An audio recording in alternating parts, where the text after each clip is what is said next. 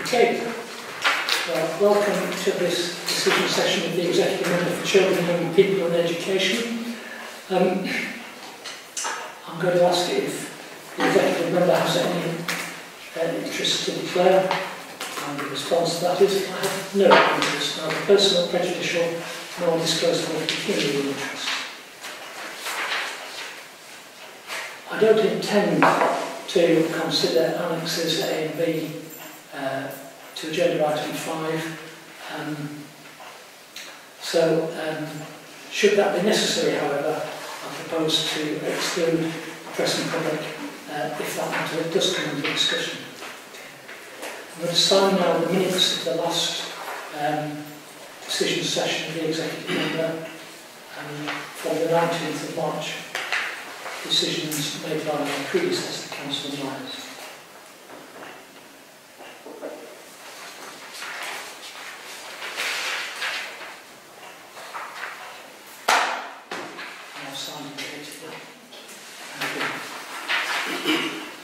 Okay, we have a short interlude for public participation, which I welcome Stuart Wallings, who is a former occupier of this executive position. And Stuart, you have a practical legal limit of 3 minutes, but Chair, I'm not sure if it's recording, because it will record the... Right, okay. Right. So you have a legal limit of 3 minutes. I'm prepared to be a little flexible, given the fact that you said you'd be quick. Thank you, Chair. I will try to keep it to 3 minutes. Chair, I just thought it was important to come along. I was the exec member, as you commented when the project started. I just wanted to add a few comments and express a few concerns, to be fair, with the way the Centre of Excellence for Disabled Children is currently. We're not talking just about children here. We're not just talking about vulnerable young people. We're talking about the most vulnerable people in the City of York. There is nothing that should concern executive members more, particularly within the education field and children people field, than young people who have disabilities or have early learning challenges, and these are the people we're trying to address in this Make York Home. If you remember, we started with a conference probably about 2 years ago, where we fully involved parents. I spoke at that conference, kicked it off, carers and professionals. An excellent exemplar way of how to start a project and to get people on board. So I have to say, I'm somewhat concerned that we are here and we haven't got any bricks in the ground and any start to the project. And I get very concerned when I hear the term value engineering. There was a criteria set for this, and value engineering is a professional term for cutbacks and changes to make to save money where budgets have run over. So I get very concerned, and what I'm really concerned about is that there's nothing in this report that identifies where that value engineering has actually taken place. It talks about consultation, but it doesn't talk about what changes. And I need to, and I think the public need to know that the value engineering won't affect the overall professionalism of what was decided in that conference. Cost overruns is what comes back to value engineering, and I note on page 4 of the report that we talk about employing professionals to keep cost management. It would appear to me that if we're then engineering at this point, then the brief was either not written to them correctly or they did not do what they were paid for. And I hope that the executive member will bring that up with them and take the course for that action, since they have failed on such a critical part. Page 5 talks about consultation with the parents and other professionals in order to make sure that the changes still perform the correct outcomes, but actually doesn't give any details of how that consultation was done, who was involved, and whether it was as open and transparent as the original project was set up to be. And page 6 of the report talks about financials, Chair. I'm concerned that although they're asking for 250,000, which is really your unit, to sign off, that's coming from the basic needs funds.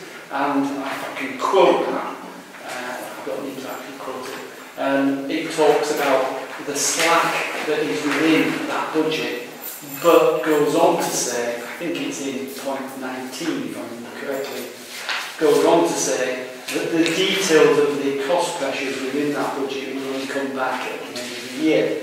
So I question how we can use a fund, a budget, when we don't know what cost pressures are in that budget yet. So I've got a number of answers, Chair. I'll wrap up quickly. I don't know, I'm probably well over 3 minutes. Yeah. The first is that the public have the right to know how this project has changed, and I've asked you to bring that into the public domain. The additional budget, if approved, and I think it should be approved because the project needs to go ahead, should the recommendation not be delegated to officers. It should be delegated to officers in consultation with yourself to keep it tight to control. That's not what the papers say, but I think there's been cost overruns here and it's appropriate that members have some kind of scrutiny on that, and that there is more openness and transparency on the overrunning costs so the public can have some scrutiny in it, and we can ensure that we are indeed supplying the service to the most vulnerable young people that the project initially intended to do. I apologise, I know that I thank you for your comments. You took the words out of my mouth in some of the comments and questions that you asked, and so I'm going to pursue those by asking some questions. And I think the first question for the officers is, can we have an overview of what's been considered in the value engineering work done in arriving at the contract price and the plans for this project and stuff? Yeah. So we commissioned a contractor to work with the design team via an early contractor involvement procurement route to work with us to look at buildability issue and cost efficiencies through a value engineering process. All the value engineering decisions were taken in consultation with the design team. The design team is made up of frontline staff, parent carers and different representatives from within the business. So all the value engineering decisions were made in consultation with that group. The value engineering decisions were then taken to the project board, chaired by Amanda, and they were signed off at that point. And I think that the board was reassured that none of those decisions compromised any of the outcomes for children and people and the families that will benefit from the provision. All the value engineering decisions that were made were deemed non-material amendments to the planning process, so they weren't deemed needing any changes to the planning. I think what would be helpful if I actually could talk through some of those decisions, and it will give you a sense of what we've done and what it achieved and what the impact is. Before I go into that, I think it's worth noting that I found the value engineering, I know value engineering has a negative connotation in other forms, but I thought it was a very important part of the process. What we've done is worked in a co-productive way with parent carers, frontline staff alongside architects. What I think that gave us was quite an aspirational design. By bringing a contractor on board to look at buildability and cost efficiencies, it gave a challenge to some of the aspirational design elements, which were expensive and unnecessarily expensive, and in part unnecessarily complex. And I'll talk through some examples and hopefully that will come out. I think it's important to say as well that some of the aspects of the design could potentially have had a negative impact on some of the children that we're using. So, for example, there were some fence arrangements and some trees that were designed in the original specification that, given the cohort of young people that are going to be using this, could have been climbing risks. So some of those have been engineered out. It saves money, but more importantly, it actually makes for a safer provision. Okay. I'll talk to the key areas. And these are the key areas and I guess the largest areas where cost was reduced. So there was a simplification of the roof design. So the roof had many different aspects to it, and what we did was just simplify that. By simplifying it, we reduced the metre squared, and it just made it much more efficient because it was just simpler. We reduced the footprint, we reduced the area. Now, we reduced the area in no way by compromising any of the space for children and people. We reduced the area by taking out unnecessary circulation and corridor space. So there were areas where we had a corridor, or we had an area where there were two corridors next to each other with a wall down the middle, and we just reduced that into one corridor, which was a much better use of space. We simplified the interior and the exterior walls. There was examples within the design where there was curves and indents inside and out, which made the design complex, and it also made the buildability expensive. So we reduced that, so just by flattening some of the walls, reduced some of the cost. We also looked at a graduated specification across the building. This was always an aspiration within the building. So what we were looking to have is specification in the building absolutely where it's needed, but not where it's not. The example being part of the building is there for children with really complex needs, with mental health issues and challenges. So that area needs to be anti-ligatory and built to a certain specification. What the architects have done is stretch that specification to other areas where it wasn't needed. I'll give you another example of that graduated specification. So what we've done is put reinforced doors and double swing doors across the whole building. Double swing doors prevent they're anti-barricade, so it's where children could barricade themselves into a room, or if they had a fit and they fell against the door, it wouldn't enable the staff to get in. Now they're needed, but they're not needed in every door. Some of the rooms had 2 entries to them. And what the architect done is put it throughout. So just by going through and just checking and challenging that, saying, do we need that specification everywhere? Again, reduce cost. And again, Amanda's point, really good point in terms of we simplified the outdoor space that reduced cost, but the driver wasn't cost. The driver was risk to children. So there was a number of things in the garden. Trees by a fence, kids climb up trees, get over the fence. Benches, which yes, we all want benches, but actually what frontline staff said, actually having a bench there is not helpful because they climb on the bench and maybe climb on the building, or it'd be used for things that we didn't want them to use that for. So those are some of the areas that reduce cost, but also simplify the design.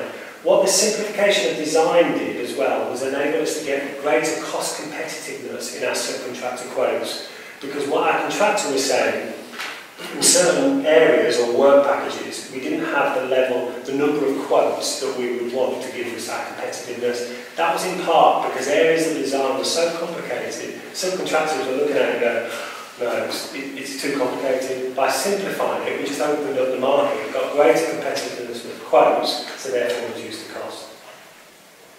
It's quite a long-winded answer, but hopefully it kind of breaks down some of the value engineering areas and just gives you some examples of what that means in reality. Okay, that's helpful, thank you. I'm going to come back to consultation, but just talking about the additional contingency budget, what might it be needed for, and how does the grant funding timetable figure in the need for additional contingency? Is that an issue? The grant funding isn't an issue. Right. In so much as we've secured the grant funding now, and that's in place. The contingency is the original advice that we were given was that an appropriate contingency on a build of this nature was a 3% contingency. Having then gone through all of the work we've gone through in terms of looking at the level of detail in this build and the level of complexity of this build, because it is going to be a state-of-the-art provision, so it is a complex build. The subsequent advice from our contractors has been that actually we need a higher level of contingency, and that's what we've come to today, so that we have got an industry recognised level of contingency in the budget. Given the work that William has detailed in terms of the line by line going through the budget and going through the specification, I am very hopeful that we're not going to need to use this level of contingency. But given that that was revised advice from the experts that we've got in this area, it felt prudent to come forward with an industry recognised level of contingency. Do you want me to detail the areas? Yes, there's going to be some flex in the financials along the way, so I suppose that the relevant question is where? So the 4 key areas we would need to spend contingency on. One is risk items, so they would be items that we've already identified within at-risk plan coming into fruition.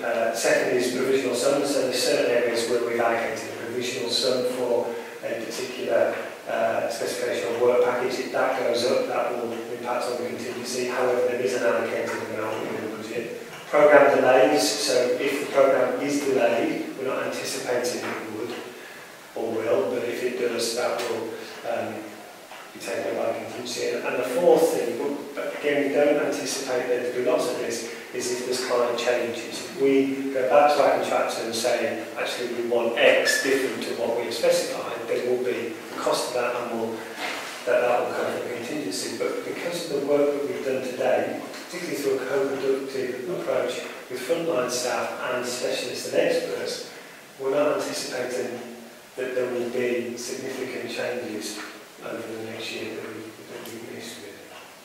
Okay. Thank you. Okay, so I'm going to ask now about consultation in two directions. First of all, the involvement of key stakeholders, and secondly, in the co-production model we've used here, how did we carry out consultation with practitioners, carers, perhaps anybody else? Do you want me to? So, I would argue that we haven't consulted with parent carers that we're involved in throughout the whole process. So we, right from the start, when we started the conference, we said to them, we want to involve you at every stage of this delivery.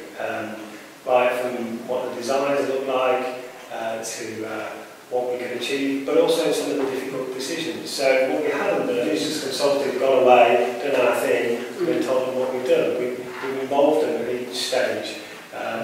In terms of the co-production, having parent carer representatives and frontline representatives on a design team working directly with the architects to engage directly with them in terms of what they want and what it needs to look like. That's how we've done it. But also, we've gone back with a difficult decision. So each of these value engineering decisions that have been made has gone back to that design team and said, this is what we're doing and this is why we're doing it, and it's been checked out.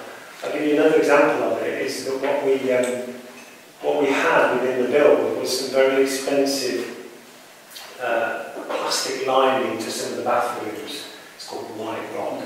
And it's very expensive, and we were looking at that going, actually, do we need that? We went back to a parent carer who said, actually, I tried that in my house, it didn't work. I used this paint, which was far better, reinforced paint, and we went to that solution. It was a cheaper solution, but it was guided by parent carers who were saying, actually, this is the better option. But we've gone back with the difficult decisions with our kind of co-produced design team and worked it through with them. What we've also done is make sure that partner agencies have updated throughout the process, and we've talked to them at every stage. We've also kept, which hopefully people will have seen, on the You're OK website, we've put all the information on the webpage so that everyone can see it. We've done monthly updates to parent carers and partner agencies in terms of saying this is what we've done and this is what we plan to do next. And we put all the design information in terms of design and changes on the website so people can have a look and comment. The board also has partner and stakeholder representation as well. So it's been a continuous dialogue. Yeah, and we'll continue to process so far. Yeah. And I suppose lastly my question is about numbers. What information do you have about future numbers of children and people needing access to the centre, and how future-proof is the capacity that's planned? That's an interesting question. We have an increasing cohort of children with special educational needs across the city, as do most people. But also, we have changing expectations and changing nature of need as we go forward. So we know who the cohort of children that are going to be using this building are for the next few years, because there are already children that we're supplying services to. And we know where our growth areas are in terms of the needs of children and young people going forward. But at the same time, we are also working with parents and carers to think about how we might best give them a bit more control and power about the kinds of services that they might want. So we have very low numbers of parents and carers who are in receipt of direct payments here and personal budgets here. Other areas have more than that. Some people may want to take over their own management of their own packages of support, in which case they might wish to use a service like this, but also might wish to pay for somebody to come and provide a respite to them within their own homes or out with their own homes. So it's a balance in terms of looking at the amount of provision you need in one entity. What you need is provision that covers a range of spectrum of need. And I'm confident in the work that's been done in the original design phase of this, and also looking at the SEND cohort going forward, that this is the right kind of level. We've got some flex in here, so we've got some capacity to trade some of the beds with other authorities if we don't need them all, whilst at the same time we've got the flex that we can use them, and some flexibility within the space as well, haven't we? Fine.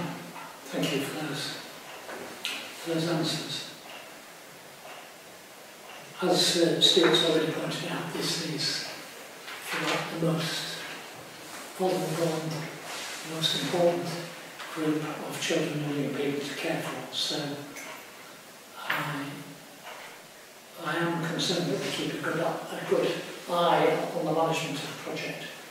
And so I'm going to make a decision that has two parts to it.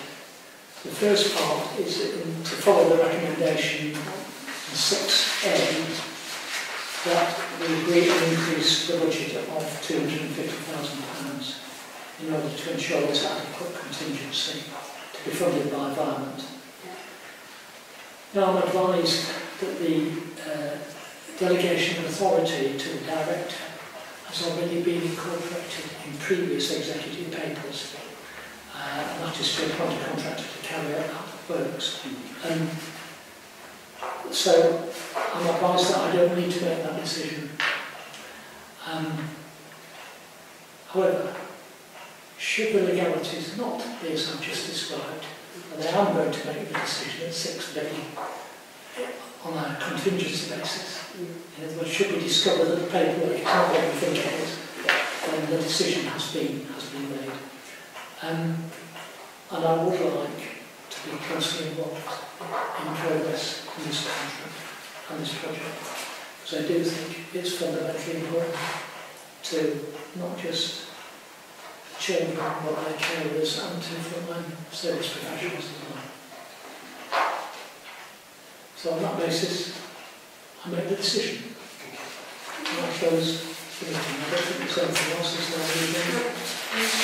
There's no urgent business, I should say. Thank you very much.